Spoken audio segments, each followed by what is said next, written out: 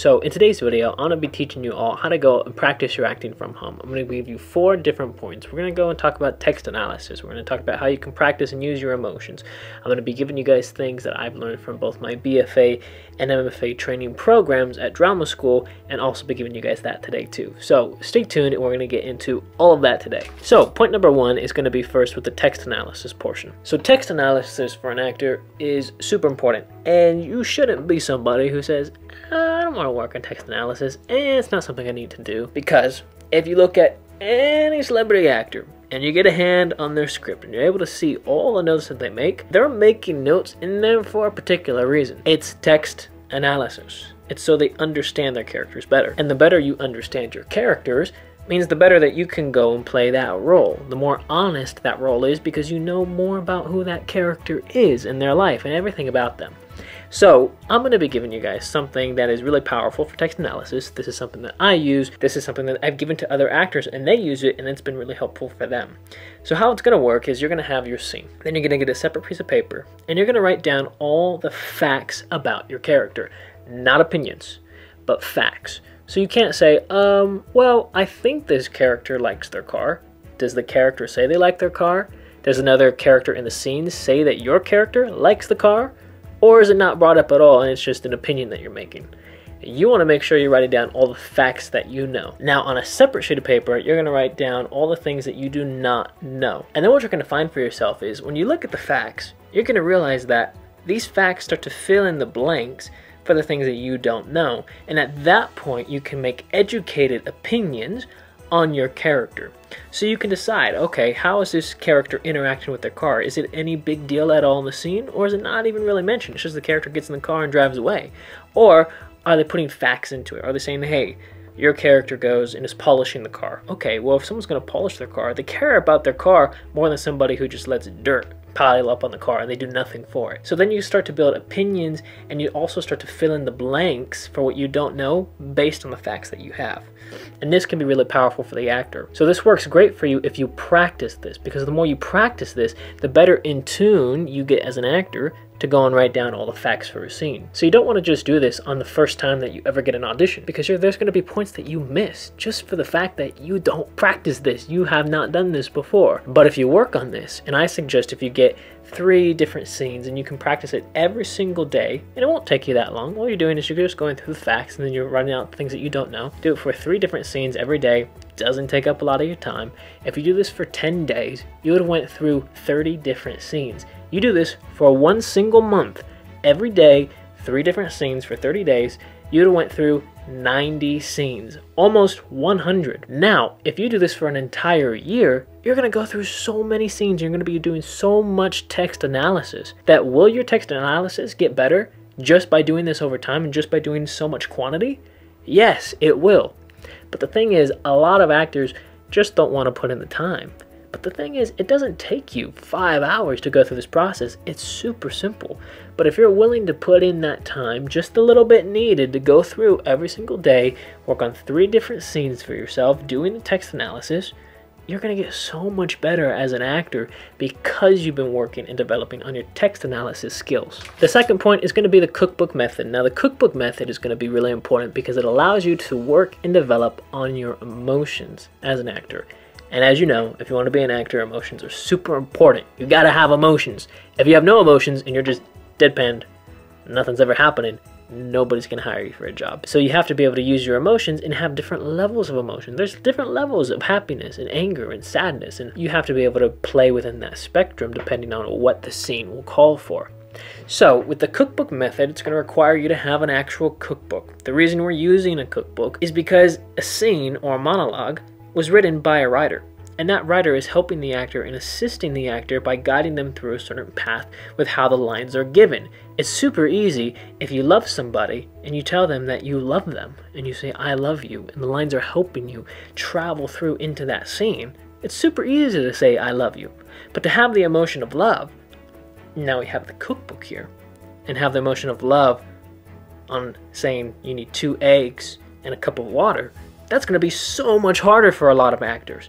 But if you can be the actor who can have the cookbook and look at it, and you can go and say, you need 2 eggs, and you need a cup of water, you start to realize that you become a more powerful actor for yourself. So what happens is with the cookbook, you're going to open up to a random page. You're going to pick an emotion that you want to work with. And it can be happiness, it can be anger, sadness, love, whatever you want. You're going to pick it. And you're going to open up to a random page. And you're going to pick an emotion. So let's say the emotion we pick, we'll pick one that can be harder for actors to use sometimes. Let's say it's anger we're going to work with, right?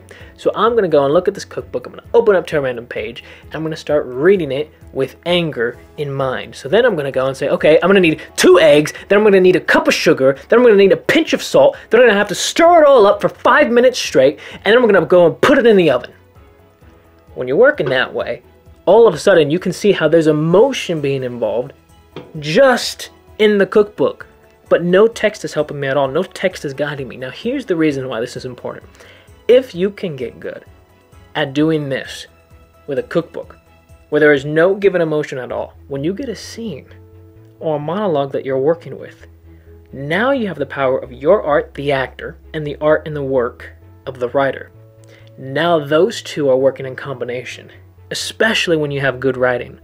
And then your scenes become that much more powerful. So then when people watch you, they're captivated. And they're going, oh my God, I want to see more of what this person does. Compared to if you rely solely on the text and you can't activate or navigate or use your emotions without having a specific type of text, you're not always going to get that for yourself. But if you can do it with a cookbook and you can work in this way and you practice every single day, you will get better at using and operating with your emotions. Which then means when you do have that scene or a monologue, going to be that much better of an actor. Point number 3 is to go and record yourself. Use technology to your advantage. It's there for a reason. Pull out your camera, record yourself doing a scene or a monologue. Don't use the mirror for yourself. The mirror can be okay for some actors, but a lot of actors use it in the wrong way. So what happens is if you're using the mirror, you might have a scene or a monologue and you're pretending you're talking to a character over here, and maybe there's multiple characters in the scene, so you're going to be bouncing back and forth in different ways. But if I'm looking over here, you got a mirror here. So what are you going to do if a mirror is right here and you're pretending to look at somebody over here? Your eyes naturally are going to shift and you're going to look this way because you're trying to look at yourself, right? Everybody's going to do that if they're working with a mirror. But the thing is, that's not real or natural, because if I'm talking to you and I'm actually here talking to you, my eyes aren't going to go over here while I'm talking to you. You're going to be like, what is this guy looking at? What is happening? But what's going to happen is with the mirror, you're going to get used to this habit of looking over here and having your eyes go over here. And then now all of a sudden you're working with a disconnect. Compared to if you just pull out your phone and you record yourself going and doing a scene or a monologue, you can look over here and it'll be fine, because when you watch it back, you'll be able to see what this looks like. Your eyes are not always doing this.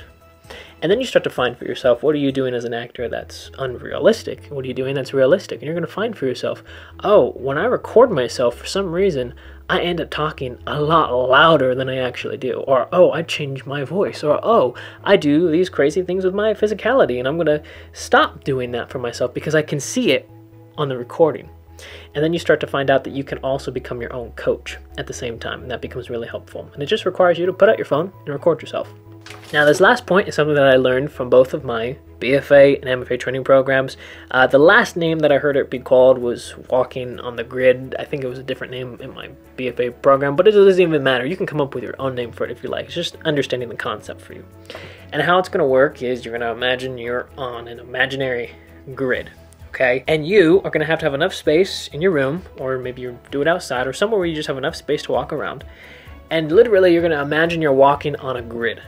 And every time your character has a change in thought, boom, you're going to move in a different direction. Another change in thought, boom. Just in random directions, but you're imagining you're on a grid. You're not making a circle, you're just walking on a grid doing sharp turns, okay? So let me just give you a quick example of this, and then I'll explain why it's used and the benefits that some actors find with it. So imagine you're in a scene, and we'll pick a really simple scene. We'll just make up some lines here. You come home from the mall and you're saying, hey Betty, how's it going? Hey, do you know where Barky went? Where is he? All of a sudden, you were here talking to Betty, and then you were saying, where's Barky? Change of thought, you're looking for the dog. Dang, did he leave the house again? Boom, change of thought. Every time. Every time you have a train of thought, boom, boom, boom, boom, boom, you're moving around. And what happens is, and the reason that actors sometimes like this way of working is because you're allowing your body to get into the text, meaning you're starting to get used to where transitions are happening. And if you mentally forget about it, sometimes the body will remember it because you've gone through this process. And it can be really helpful when an actor has a lot of different transitions or thoughts that they're going through for a character. And some people find that helpful.